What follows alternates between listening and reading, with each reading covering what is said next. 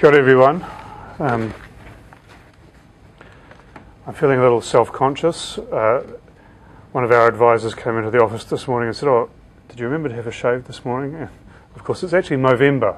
I don't know if you could even see it, but I can feel it. I know it's there. You know, I was joking yesterday with some of you that at the last election, our conservation package had a mere 8 key priorities that were of the utmost urgency, and I guess that reflects the centrality of conservation to the Green Party's mission, and to our love of this country and our natural environment. This election, we're focusing on 3 broad but incredibly important themes in the conservation area.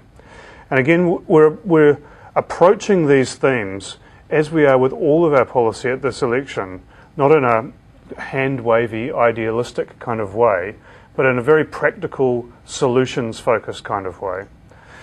The 3 ideas that I'm outlining to you today are, first of all, giving real teeth to DOC's species recovery work, funding conservation properly, and controlling pests in our natural environment. 2010 was the International Year of Biodiversity, though you could be forgiven for not knowing that. It was no doubt intended to celebrate the success of the Rio Declaration on Environment and Development, but the way it turned out, both in New Zealand and indeed around the world, was as something of a requiem for the thousands of species that have been lost and that we continue to lose rapidly. Lester Brown has talked about the crisis in biodiversity that the world is currently going through as the 6th great extinction. The last was some 65 million years ago when an asteroid hit the Earth, and this one, of course, has been caused by the actions of human beings. He calls it a massive evolutionary setback and a wholesale impoverishment of life on Earth. New Zealand is a biodiversity hotspot. It's the home to some of the most unique and amazing life forms on the planet. Our plants and animals are utterly unique, not found anywhere else, and that's one of the reasons why it's so critical for us to be successful in saving this amazing biodiversity. Unfortunately, New Zealand also has a long record of extinctions. And Cabinet last year, in fact, saw a paper that demonstrated that New Zealand is right at the top of the list in terms of countries whose species are threatened. We have a special responsibility to protect the plants and animals that we love. The Department of Conservation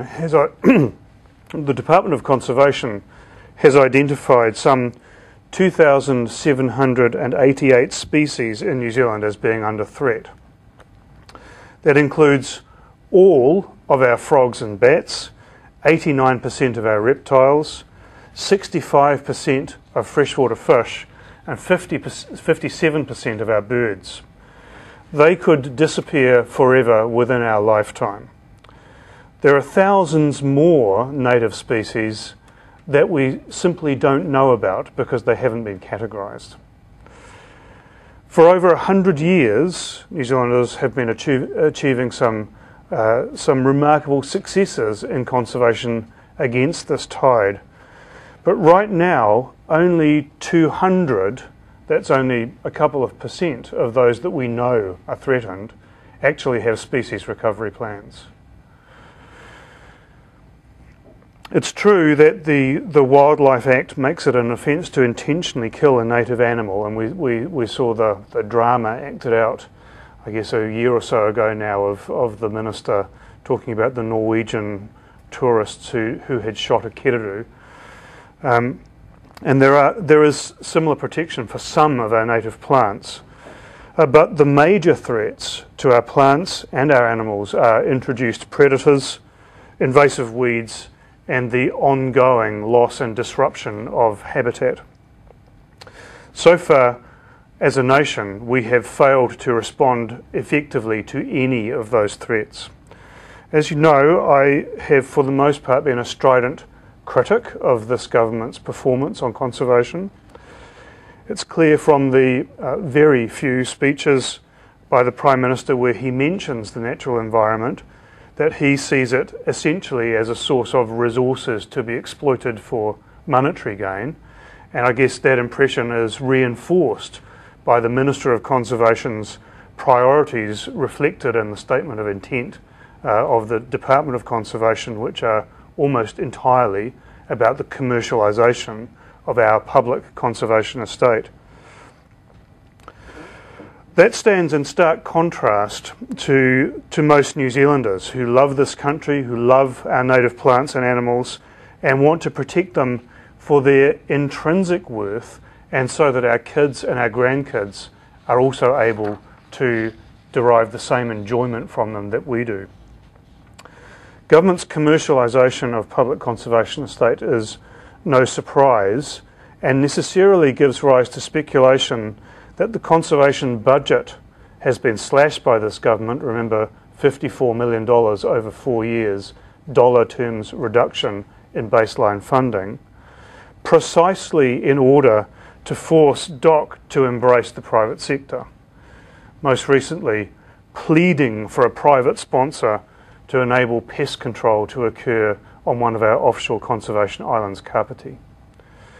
The consequences of that funding cut have already been dire, with job losses already occurring, another wave in process right now, and yet another planned for next year. I was most recently down at the Waituna Lagoon in Southland, where scientists from the regional council were talking to me about the amazing science that had been going on around that wetland area, and were saying we're not actually sure how we're going to be able to continue this science, because it has been a collaboration between regional council scientists and DOC scientists, and the DOC scientists won't be there anymore. I was at the Wildlife Recovery Centre in Tauranga in the wake of the Rena disaster, talking to people there and talking about some of the obstacles. One of the obstacles that they mentioned was that DOC no longer has the appropriate specialisation in seabirds. Another example, the Denniston coal mine, an open cast coal mine planned for a unique ecosystem in New Zealand. DOC was not even officially at the resource management hearings. So the commissioners were saying, how on earth can we make good decisions about this when we don't have access to the expertise? So despite the protestations of the Minister and the Director General, it's absolutely clear that those cuts to funding and cuts to jobs are going to have an immediate and dire effect on the capacity and the capability of the department to take any effective action against this tide of extinctions that we face. I'm today announcing a bill that will give real teeth to the protection of our most endangered plants and animals. The United States, Canada, and Australia have all passed benchmark legislation in the wake of the Rio Declaration to protect and secure their native flora and fauna and the critical habitat that they rely upon. New Zealand, by comparison, lacks similar legislative protection. The Wildlife Act is antiquated and offers no effective legal protection against the biggest threats. In the United States, 85% of their threatened species are now covered by a recovery plan.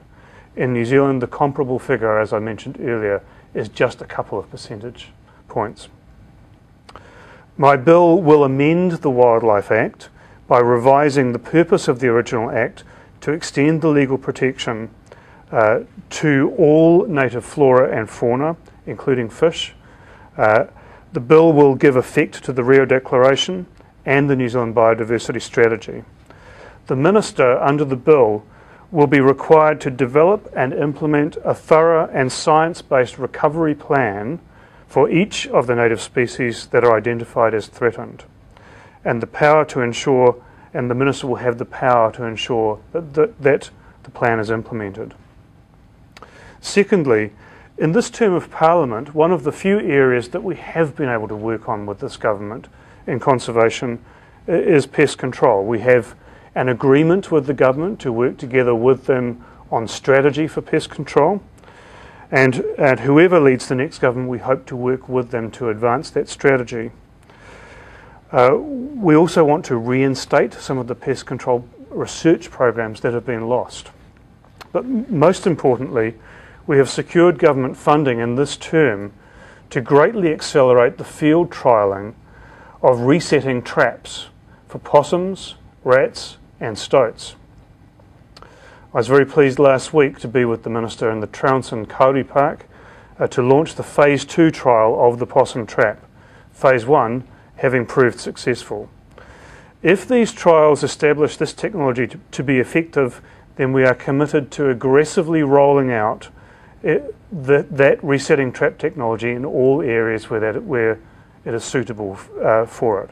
And we believe that will greatly extend the range of ground-based control and greatly extend the pest control that can be achieved with our conservation dollar. Coming to the dollar, finally, the unprecedented threat to our unique plants and animals needs to be met with a properly resourced response. It is morally unforgivable for the government to have slashed conservation funding as this government has done in the face of the threat that we face. We must firstly reinstate that lost capability and capacity. And then we must resource the new species recovery and pest control work that I've described. In a country where our entire economy is based on a natural environment and on our reputation as the world's ark, we say it is entirely reasonable that the New Zealand government should spend 1%, just 1% of its budget, and that's still more than double the current spend, on protecting that heritage and restoring it to the lost glory that once existed. New Zealand currently spends just 1/3 of what we spend on corrections on conservation.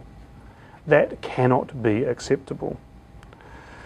We would phase in that commitment to 1% over a 6-year period, meaning a spend of just under $230 million over the first 3 years until 2014. That's one of our greatest financial commitments at this election, and it reflects the absolute and critical importance of getting conservation right. We only have one chance at this. If we don't get this right, it's lost forever. Our environment and our natural heritage are what makes this country unique and precious. We are committed to doing whatever it takes to protect these features. It's important for its own sake, of course, but also because so much of our economy, everything that we sell on the international stage, for example, is dependent on our clean, green reputation. We set out to make that reputation real. No environment, no economy. If we trash the environment, if we sacrifice our conservation heritage, then we also sabotage our economy. More importantly, we rob our grandchildren of their birthright. It is another form of borrowing from future generations to pay for short-term profit today, incurring a debt that neither this government nor any government ever will be able to repay. Open for questions. Kath.